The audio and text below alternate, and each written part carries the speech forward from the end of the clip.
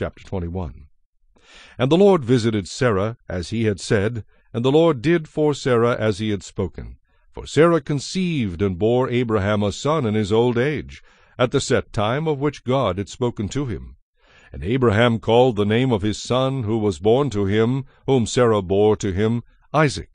Then Abraham circumcised his son Isaac when he was 8 days old, as God had commanded him.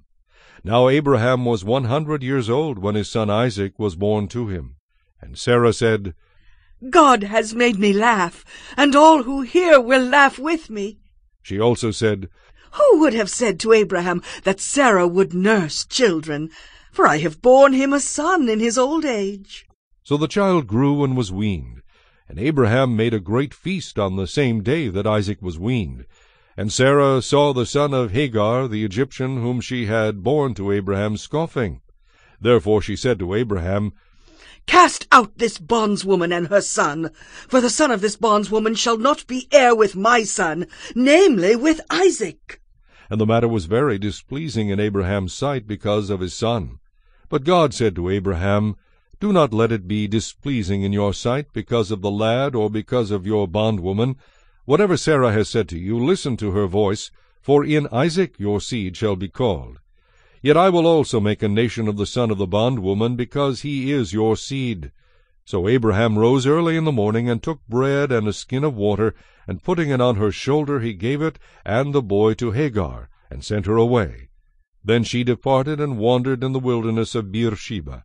And the water in the skin was used up, and she placed the boy under one of the shrubs. Then she went and sat across from him at a distance of about a bowshot, for she said to herself, Let me not see the death of the boy. So she sat opposite him, and lifted her voice and wept. And God heard the voice of the lad. Then the angel of God called to Hagar out of heaven, and said to her, What ails you, Hagar? Fear not, for God has heard the voice of the lad where he is. Arise, lift up the lad, and hold him with your hand, for I will make him a great nation. Then God opened her eyes, and she saw a well of water. And she went and filled the skin with water, and gave the lad a drink. So God was with the lad, and he grew and dwelt in the wilderness, and became an archer. He dwelt in the wilderness of Paran, and his mother took a wife for him from the land of Egypt.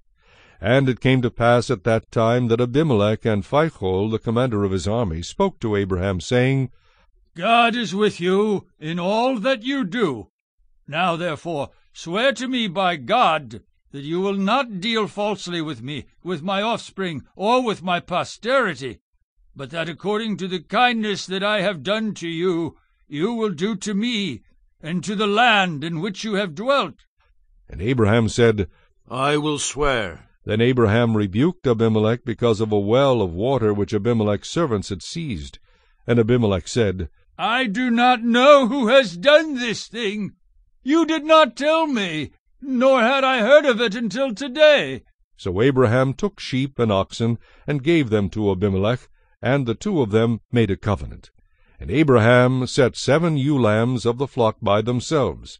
Then Abimelech asked Abraham, What is the meaning of these 7 ewe lambs which you have set by themselves?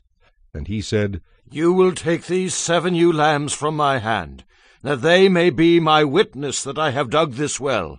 Therefore he called that place Beersheba, because the two of them swore an oath there. Thus they made a covenant at Beersheba. So Abimelech rose with Phicol, the commander of his army, and they returned to the land of the Philistines.